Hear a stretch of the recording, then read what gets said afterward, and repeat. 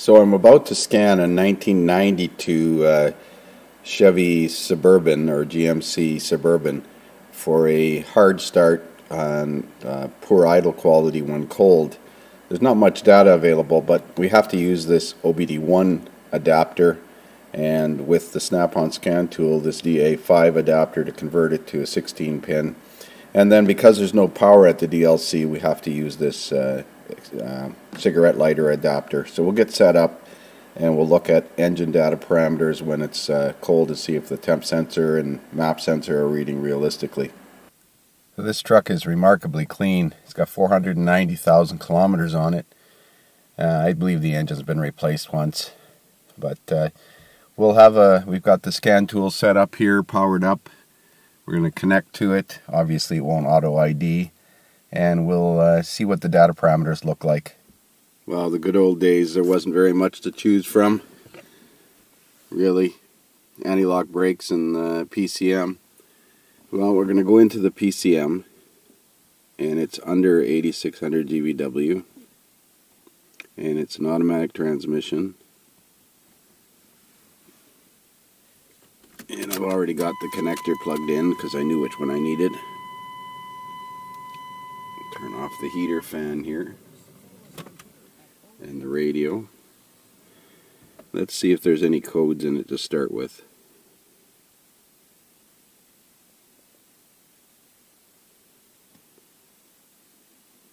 No codes.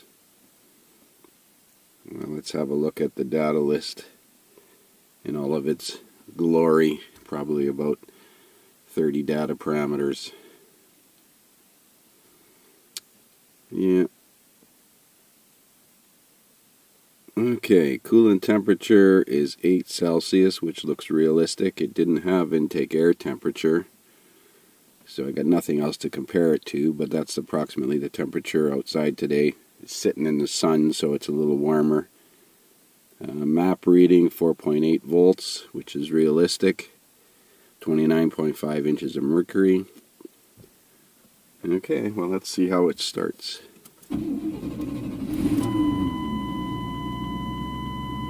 Actually started pretty darn good. It's got a bit of a piston knock in it, which went away. Oh, I felt it stumble there a couple times. It's got an ignition misfire. Yeah, it's got an ignition misfire.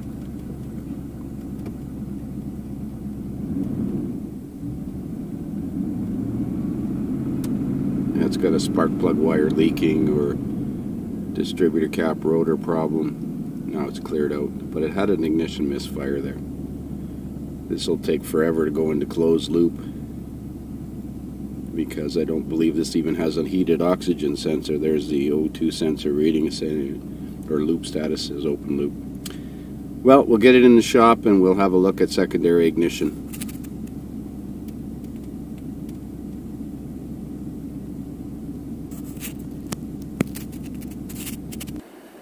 So here's a look at the data list that was available back in the early 90s.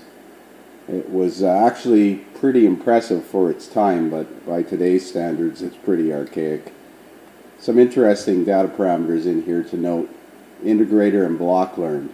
That's GM's early way of identifying short term for integrator and long term for block learn fuel trim. Now it was displayed as a number from 0 to 255. 128 is equivalent to no fuel correction, so it would be the same as 0%. Numbers above 128 would be positive fuel trim corrections, and numbers below 128 would be negative fuel trim corrections. In 1995, I guess 96, when OBD2 legislation took effect, the GM techs had to learn the short-term and long-term fuel trim. GM actually kept this integrator and block learn in their data list for a few more years, and then they changed over to the new terminology, short-term and long-term fuel trim, and had a display as a percentage. So it ran in the shop here. It feels like it has an ignition breakdown, ignition misfire, might have a leaky spark plug wire or distributor cap might be corroded inside. Another problem on those engines was the grounds by the thermostat housing. I'm going to clean those up, make sure those are good. And the pickup coil connections on inside the distributor cap became oxidized and corroded. We're going to have a look inside there. Let's look at some other data here. That's the entire data list right there. AC request, no. Park neutral switch. It just wanted to know whether it was in park or some park neutral or some other forward or reverse gear. Oxygen sensor, it only has one. I mean, what could be wrong with that? Whatever's happening on bank 1 must be happening on bank 2. At least that's the way GM thought. And of course this thing never went into closed loop because it never ran long enough, and it's a non-heated O2 sensor. Knock retard, degrees of spark retard. So PROM ID was the calibration information that was in the computer for this specific application. There was a PROM chart. This 5861 number would show up in a PROM chart to see if there was a update to correct any kind of drivability symptom that might be present. So not a lot of data available. Certainly don't have misfire counters by today's standards. And there wasn't much in the line of bidirectional tests, functional tests. Field service mode was the same as jumpering A to B. I think those are the 2 pins. And causing the check engine light to flash. And then backup spark and fuel ran it off an internal ROM chip in the computer, and in just that, backup spark and fuel. Fixed injector pulse and fixed spark advance. Not much available. Display codes, clear codes, data list, road test. Just see if there's any codes. No codes. So we'll have a look at the distributor cap, and I'll show you those grounds that I mentioned. Well, there's the vehicle. It is in remarkably good looking condition for a 1992, and this has the 5.7 liter throttle body. Here's the grounds that I mentioned on the thermostat housing. Look like they've been repaired at some time. Often they got damaged by somebody changing the thermostat, and I'm sure this has had at least one thermostat put in it, and 490,000 kilometers. Still, removing that stud would sometimes spin the bolt. But there's 2 grounds here. One's the O2 sensor ground, and I think the other one's a computer ground. They can cause problems, and we're going to have a look inside the distributor cap when we get there. It's also here for a power steering hose, which we're going to change first.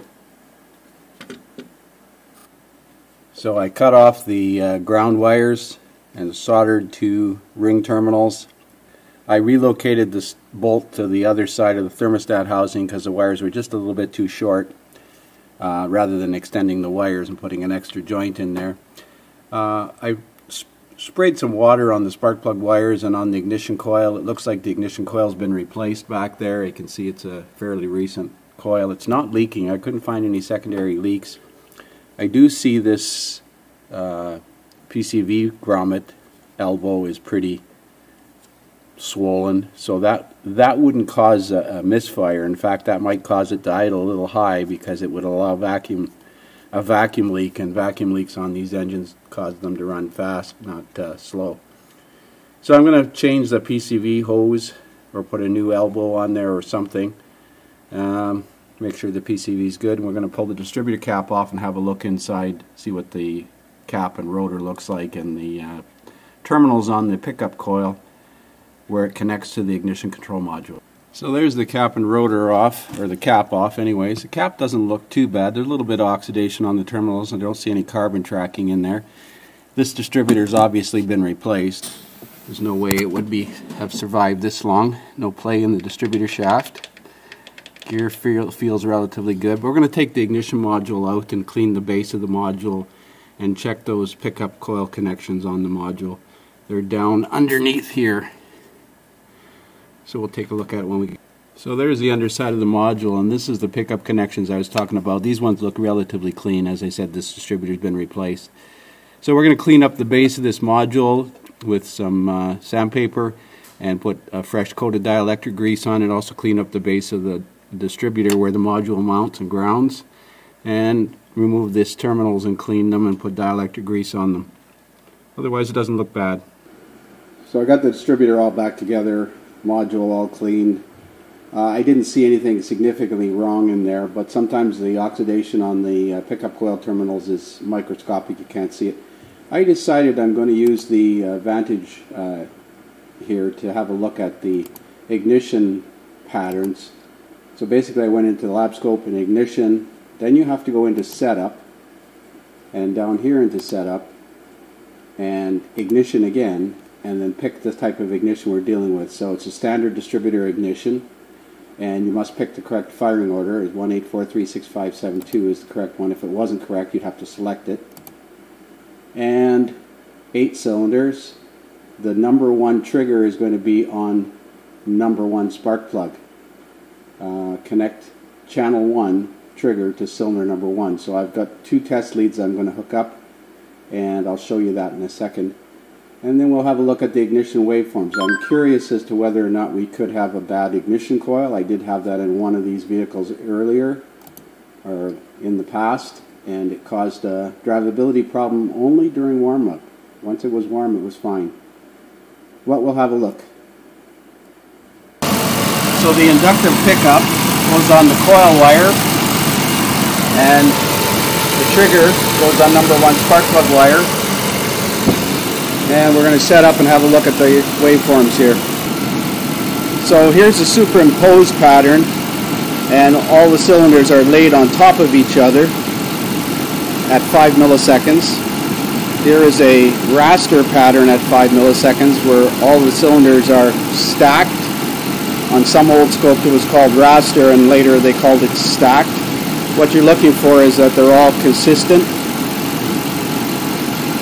And a parade pattern allows you to compare peak firing voltages, and it's averaging about 10,500 volts across, and they look relatively normal.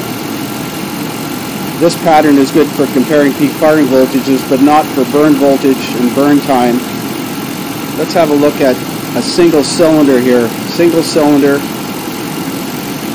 Now what I notice about this pattern is right in here, this is the peak firing voltage, this is the burn time, burn voltage.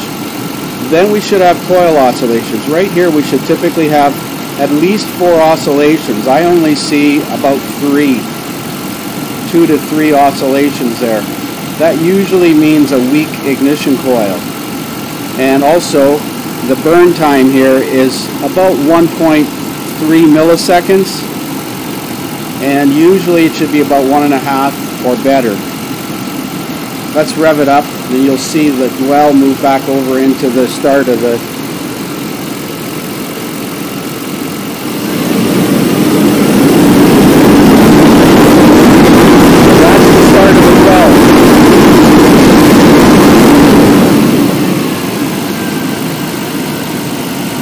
I'm not completely pleased with this burn or this coil oscillation portion of the pattern. To me it looks a little lacking.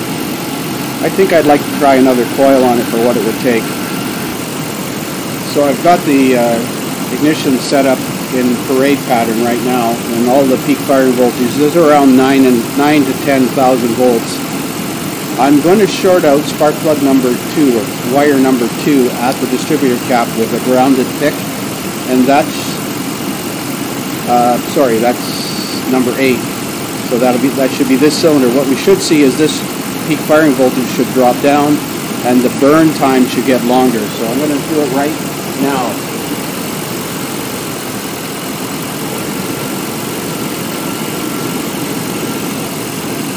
So it's shorted out now, so the burn voltage has gotten lower, and the burn time has gotten longer. It's more effective if you see it in superimposed or parade pattern, in single cylinder mode. So if I go into cylinder 5 milliseconds, I have to pick the trigger here now to get the different cylinders. So that's cylinder 4, 5, 6, 7, 8. So what you should see is this peak firing voltage should drop and the burn time should increase.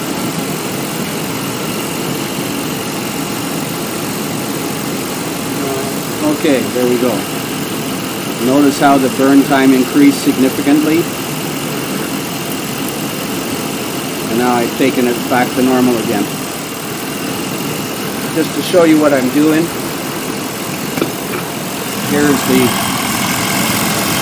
got a pick sliding up the boot like that to short out the spark plug wire. That's how we used to do cylinder cutout test manually.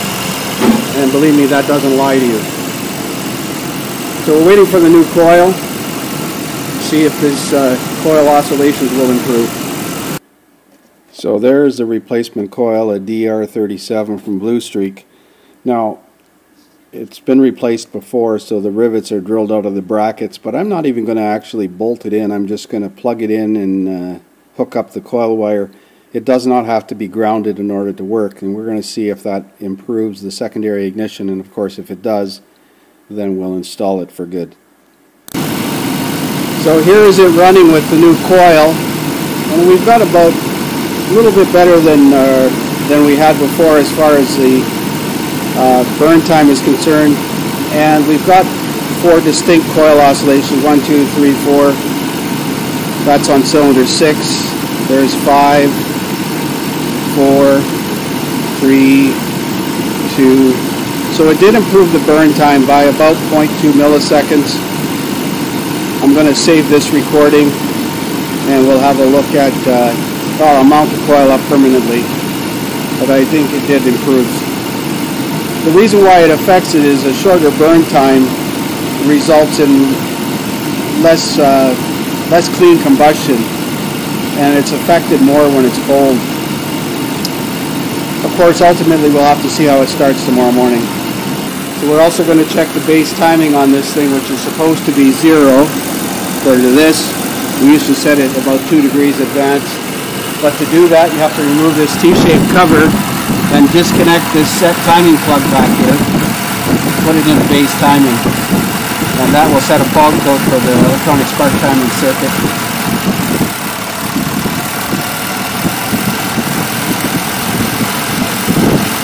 There we go, that's disconnected.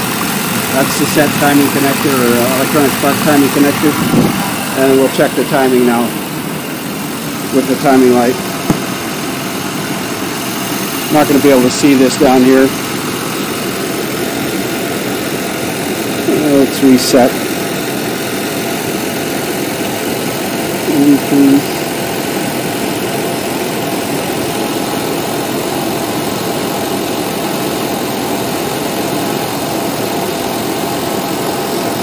We're going to have to mark the timing pointer. So here's a before and after comparison of those 2 ignition coil waveforms on the same cylinder. The one on the left here is running just over 1.2 milliseconds burn time, and then the coil oscillations, you can see 1, 2, 3. The one on the right here is approaching 1.5 milliseconds consistently, and they have a couple more coil oscillations. So I think that's going to improve the startability. We'll see in the morning what it's like. You can see the coil on time, or the burn time, is longer, and that will help ignite a rich cold air fuel mixture much easier. But we'll see what happens tomorrow morning.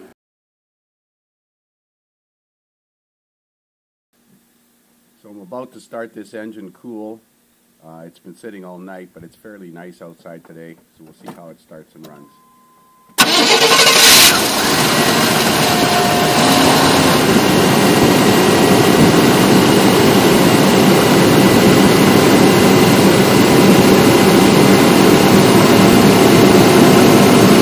That's pretty smooth. No misfires this morning. I took it for a road test yesterday. It seemed to be okay. So we'll call this one fixed. Thanks for watching.